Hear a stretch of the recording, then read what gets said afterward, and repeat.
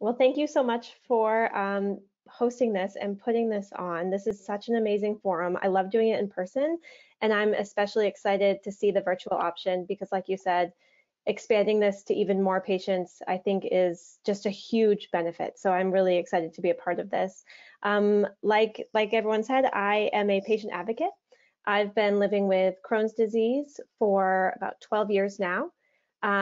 Really found myself wanting to become an advocate because of those early experiences that I had, and I like to talk about them with other clinicians and patients as well. So I do a lot of work supporting clinicians through teaching fellows, different research projects, and also patient communication work that might happen that different companies take on. So I have a lot of fun taking the time to share my story to help make sure that patients feel more involved and more supported and receive better care every day as they try to manage IBD. So thank you for inviting me to be a part of this.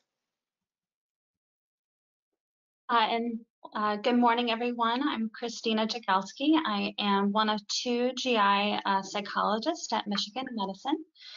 And today, Jessica and I will be talking about anxiety and depression in IBD.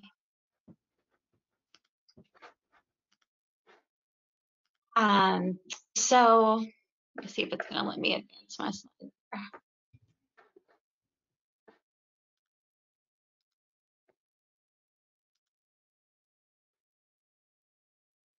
Dr. Higgins, I seem to be having, oh, there we go. It was just delayed. So I'm going to start us off today. And first, just want to talk about the complexities of dealing with an IBD diagnosis. So as you can see, this is kind of a complex slide, and that's on purpose. So from the moment of diagnosis, patients are responsible for dealing with a number of factors, including really having to learn pretty quickly a lot of medical knowledge about their disease, about medications, about side effects, about the importance of preventative health care, and also about learning how to navigate the healthcare system, learning how to communicate with doctors, which can be particularly challenging for anyone who's diagnosed when they're younger and may not have had experience with that yet. Learning how to interpret test results, a whole host of factors to consider. And studies have shown that on average, a patient with IBD may spend around 3 hours each year in direct patient care with their medical providers. And then the rest of that time is really left to the patient's own self-management skills. So patients have to be able to, take their medications, look for signs of disease flare, which can be challenging at times to know whether or not an issue is something that requires medical attention, or whether that's maybe something that's temporary, and a host of other factors. And for patients who have an ostomy, there's certainly a number of skills that are learned to manage that as well. And so living with IBD really requires the development of self-efficacy, which is the ability to, or the belief that you have the ability to organize and execute behaviors necessary to manage challenging situations. And then if you think about the impact of age of diagnosis on how someone might adjust to living with IBD, if you think about patients who are diagnosed earlier, say in their adolescent or young adult years, this is already a time that is rich in development and developmental challenges. It's the period of identity formation, making considerations for college and career, and then getting a diagnosis on top of that can really impact all of these major developmental milestones. How does IBD fit into how I see myself? Will I be able to take care of myself at college? Can I feel comfortable going away to college as opposed to staying closer to home? And then certainly thoughts about, how does this impact romantic relationships, family planning, and then financial independence, especially as people are thinking about no longer being on their parents' health plans. And then for people who are diagnosed later in life, heading towards their retirement years, which is often a period that people have worked very hard for and may have had big plans for what it is that they hope to do once they have moved into retirement. IBD can also throw some additional challenges in there as well. So maybe having to think about, how do I fit my treatments into travel plans? Do I know how to manage my symptoms if I want to travel or if I want to move around? And so the timing of diagnosis can also impact how one adjusts to IBD.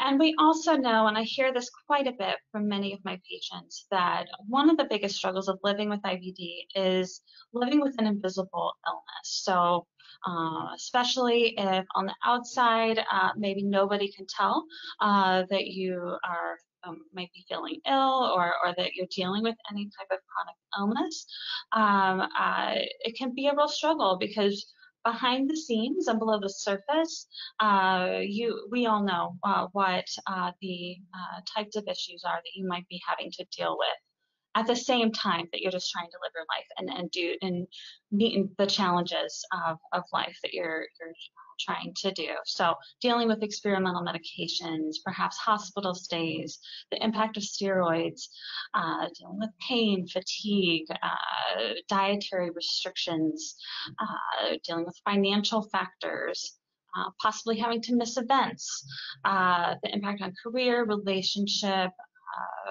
family planning, as we talked about, adjusting to an ostomy if you have one, and impact on body image. So there's a lot of things that a patient may be dealing with, and that certainly can impact mental health. So that kind of brings us to the purpose of this talk. So we do know that patients with IBD have 2 to sometimes 3 times higher rates of anxiety and depression compared to the general population. And the research shows that patients with more active disease tend to have higher rates of depression and anxiety. And so in addition to the impact of anxiety and depression on quality of life and being able to pursue goals and navigate various life challenges, we also know that anxiety and depression can specifically impact patients' medical outcomes. So anxiety is associated with increased risk of surgeries, decreased adherence to medication regimens, increased perceived stress, and poor quality of life. And depression puts people at increased risk of inflammation. This is possibly related to the fact that depression is also now considered to be an inflammatory condition, and so this can compound IBD. And it also puts people at increased risk for pain, poor response to IBD treatment, and increased risk of IBD flare. So it's really important that if you or someone you know are dealing with depression and anxiety, that we address this in order to help you be able to both have improved a quality of life and to be able to get the best possible IBD treatment. I'm going to turn it over to Jessica now. Thank you. So I know that, like all topics in chronic illness, how each one of us experiences depression and anxiety may affect each of our lives just a little bit differently. I've definitely experienced it myself, but I wanted to honor the fact that we may all have a little bit of a different journey. So I started off preparing for this talk by throwing out this, the concept of describing what it felt like to receive a new diagnosis to all of my IBD family on social media. And this word cloud is a weighted representation of what people shared with me. So they felt overwhelmed, scared, frustrated, sometimes in denial, hard decisions that they had to take on hard decisions, missing school. And I'm sure for everyone on this call with IBD, that none of that is new information.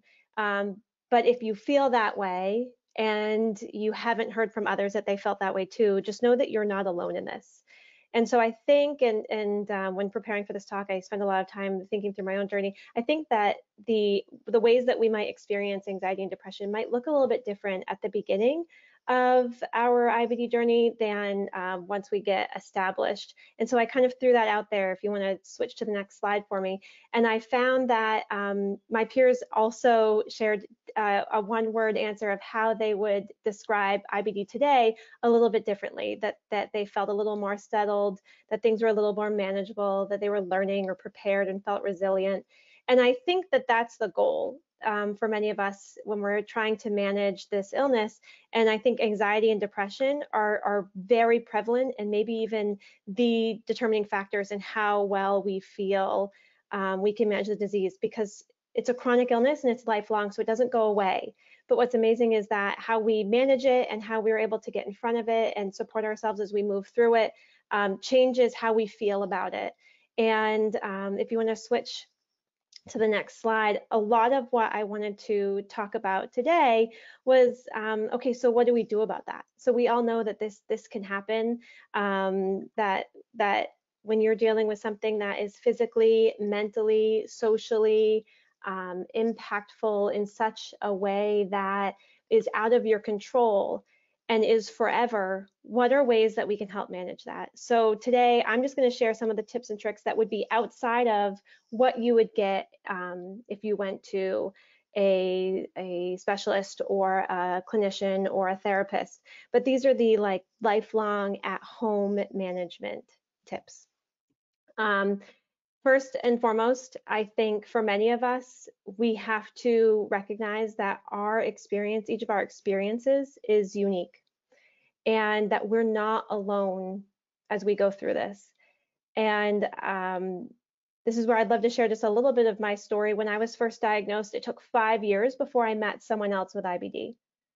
That's a long time to navigate the world, experiencing what you're going through and what we all know to be the symptoms of disease that for me at the time were not managed well, and to feel like I'm super alone in that. So it's hard, that's really hard at the beginning. So the next thing I say to anyone and everyone, no matter where they are in their disease course, is find your IBD tribe.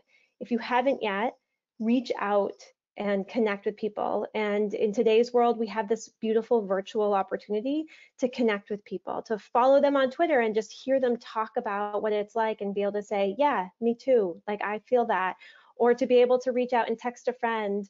I know when I was really struggling taking a certain medication that hurt a lot when I injected it, I had an amazing friend that I could text and say, I don't want to do it. And he would say, you can do this, you can do this.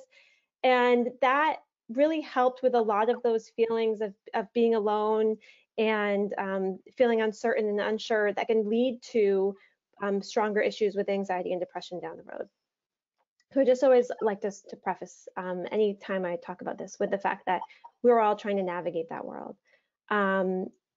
Then I tell people to talk, write, and share. Whatever feels natural for you, you've got to get it out. You've got to honor and recognize that you are dealing with something that's really challenging, and you've got to be able to sort through that on your own time, to be able to put words to it, to be able to then talk and share with others what you're going through. And it can be a very cathartic experience. So I kind of, on my blog that I started a few years ago, that was an amazing experience for me to just talk about and write about what I was going through. And then other people could say, wow, this was really helpful and that felt great. Or people could say, you know, I'm going through that as well. And we were able to connect and share and kind of realize, okay, I'm not alone as I go through this. It does feel like crap when I don't feel well. That also doesn't feel well mentally, and I'm not alone in that. And then I also just like to talk to people about, so what do you do once you've found your tribe and you've started to really explore your experience through whatever makes sense to you, whether it's talking, writing, singing, sharing with others, finding groups. So what do you do with that information? And one thing that I think is just the best thing is to harness the power of pivoting or framing success in ways that make sense for you. So for me, when we look at that list at the beginning of this talk of all the things that might be impacting and contributing to anxiety and depression for individuals with IBD, right? We saw like all those life goals: pregnancy, parenthood, jobs, school, social life, and even on the 65 and up, travel, even worrying about retirement. Honestly, all of those things profoundly impacted me. But what I was able to do was to constantly break them down and reframe what that might look like. So I love to give the example of exercise. I went through a journey for about 6 years of trying to figure out how I could be physically active in a way that felt like an accomplishment to me. And at first, I wanted to run a half marathon. And then I struggled with joint issues, and I started to realize that wasn't going to be a reality. But rather than just quit, I pivoted and I said, okay, so shorter distances are something that I can do. So let's work on 5Ks, and let's pick 5Ks that are at the same time benefits to IBD or research through different organizations like the CCFA. And then I could feel really good doing it, connect with other people, but reframe what fitness meant for me. And then when I started to go into a flare again, I had to, instead of just drop and say, well, I'm not going to exercise, I had to pivot and say I was going to do yoga. And that was still physical exercise, and I was going to keep to that good habit and routine and feel accomplished every time I did it. And some days there was 5 minutes was all I could do of yoga, but I was able to feel good about it. And honestly, it's trying to figure out how to still make those things happen for yourself, but being really honest about how to reframe, reshape, pivot to a different definition of what success means on a regular basis. I think many of us, with something as challenging as and unpredictable at times as IBD, we need to do that so that we can continue to reach goals or feel good or feel accomplished or feel a sense of control over something. And then we need to celebrate it. I think that especially, I don't know about everyone else on the call dealing with IBD, but we're seeing success as these beautiful Instagram worthy model pictures. And maybe success is like, I did that 5 minutes of yoga, and celebrate it and share and talk to people. And when they say, I've got some CrossFit friends, all right, so I definitely hear them and I see their muscles. And when they say, I did this awesome whatever burpee thing, I can say, yeah, well, I'm really excited because I was able to get a 15-minute walk and 15 minutes of yoga in today. And that was really hard for me to get in, and I'm really proud of that work. So, just know that you're not alone. Find that tribe if you don't have one. Be open to really exploring what your experience is so that you can put words to it. Find different ways to define success for yourself if you're struggling in that area and just feeling like, gosh, I can't get what I want done, which I know that feeling, and it hurts and it's hard. And then just celebrate the crap out of yourself because it's really, really important. Next slide.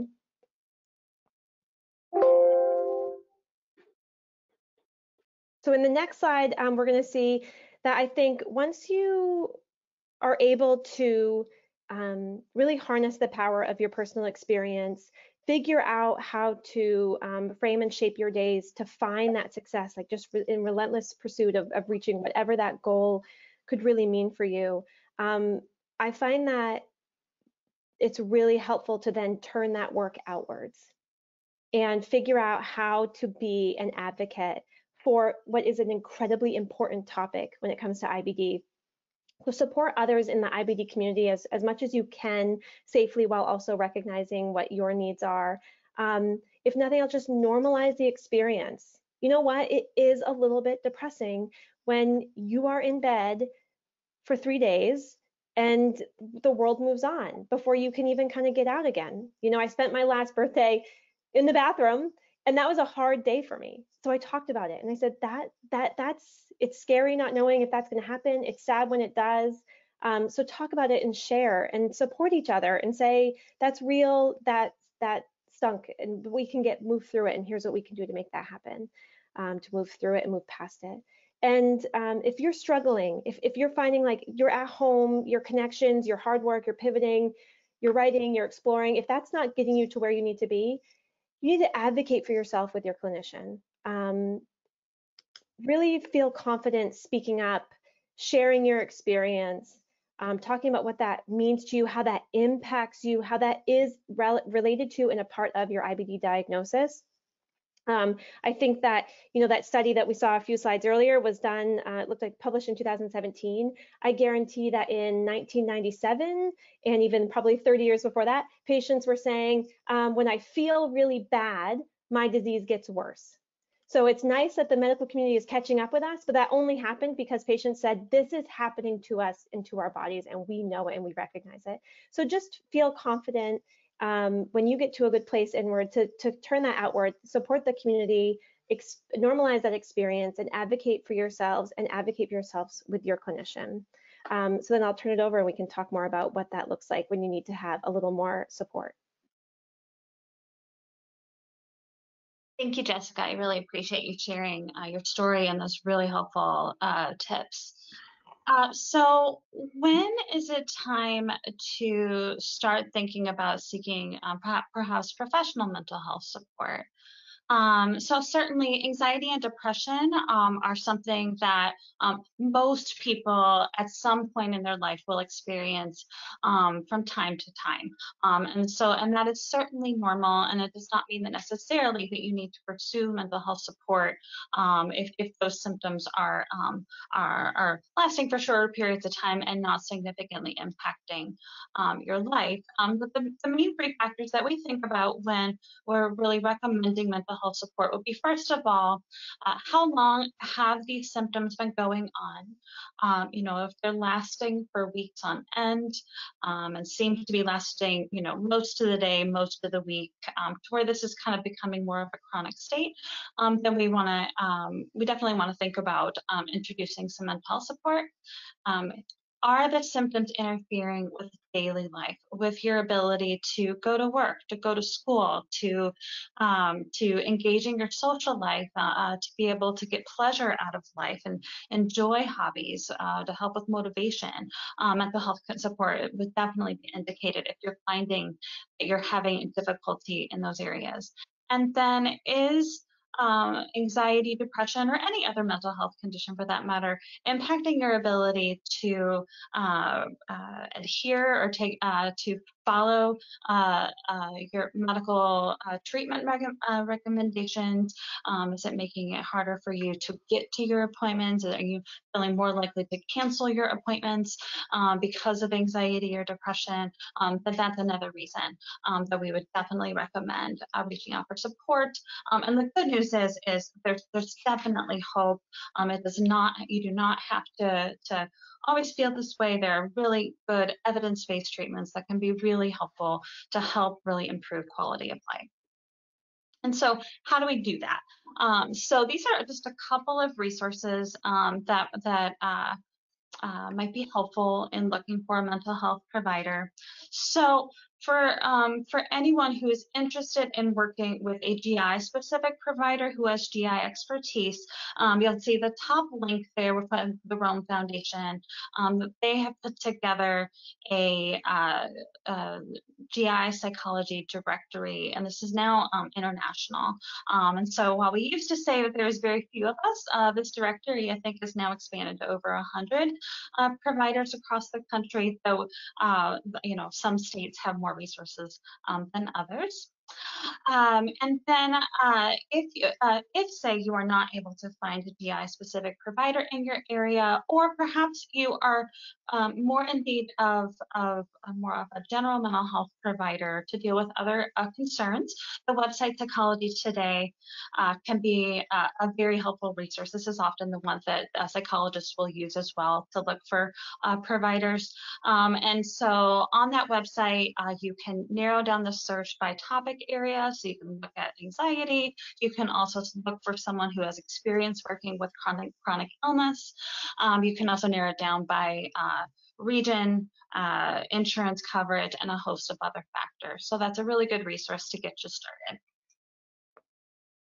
And then the Crohn's and Colitis Foundation has a whole section that is very well developed on mental health with fact sheets and videos. I highly encourage looking at that. I developed a handout that I'm still trying to figure out how I can get that uploaded. So if we're not able to get that uploaded today, I will find a way, maybe see if Dr. Higgins can send that out as well. That includes all of these links as well as some additional links that might be helpful.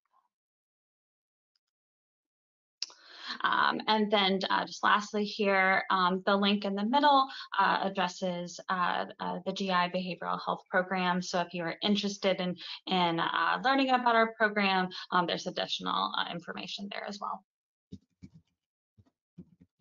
Okay, that brings me to the end of our talk. Okay.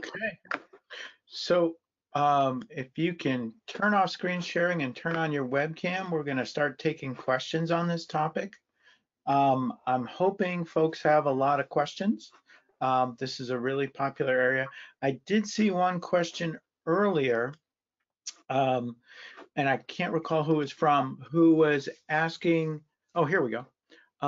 Along with these great tips, what type of provider should we reach out to if one needs extra help with anxiety or depression, especially as we develop non-medical tools such as exercise and meditation? And then I don't want to be ashamed to ask for Valium or something else or help. Certainly. So in terms of looking for a provider, so the website that I provided can be helpful for helping you navigate different types of treatment. And certainly there are a number of health psychologists as well that are often involved in helping with exercise, meditation, maybe non-specific to different types of treatment other than some of the classic mental health treatments that we use in our practice. So they may be a good resource for finding support, or if you're looking for someone, because I'm not 100% certain what the question was pertaining to, if you're looking for help with accountability or goal setting, that a health psychologist is a good resource for that as well. And then in terms of not feeling ashamed to reach out for medication, certainly there's no reason to be ashamed about that. And you can have that discussion with your primary care physician, but you can also, if you would like someone with additional mental health expertise, then getting a consultation with a psychiatrist will be very helpful to discuss medication management. And Jess, I know it's very common, about 40% of IBD patients at some point will have clinically significant anxiety or depression, but when do you decide that things like exercise and meditation aren't quite doing it? What are sort of the signs that are sort of your warning signs? I think that's a great question, and it's actually similar warning signs to when I have really active disease too, in the sense that I stop being able to reach those really important life goals. So that's going to look different for everyone, but I think everyone in the back of their head has this thing that they know they need to do. For me, it's parenting my kids. And I will never forget the day that I was laying on the couch and my 1-year-old was in the little pack and play thing. And I looked at him and I was like, I can't pick you up today. And I was just so tired and sick, but also just like really bumming out about it, because as a mom, I was just feeling like, wow, I was not meeting my child's needs. And that minute I called the nurse on call with my GI office. So, I think that was the first time I'd really ever experienced that. Was years ago. I think the sooner you can get in front of it, the better. So start talking about it. For me, it wasn't as normalized. I wasn't talking about it. These days, I would never probably go that far. I would probably talk a lot earlier. So that's why I always like to tell people, start exploring your experience early so that you can be your own best advocate and expert. And then as far as just to touch on that question of who to go to, I also think it's okay to think about who's your safe space too. So for me, my GI and I have been together for 10 years.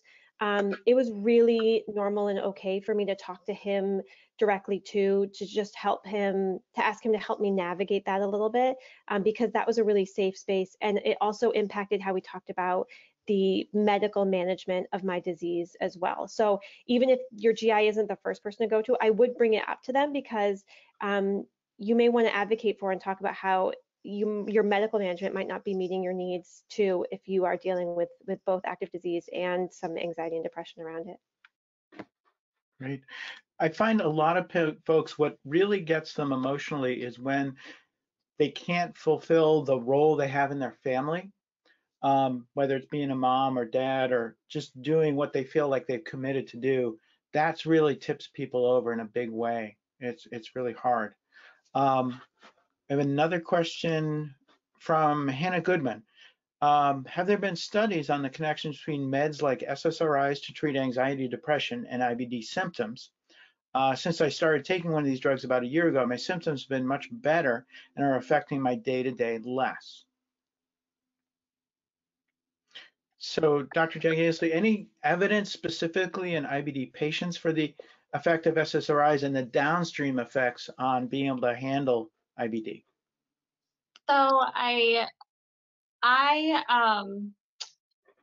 can't speak to specific studies on that. I might defer to you if you to know whether or not you've got specific information.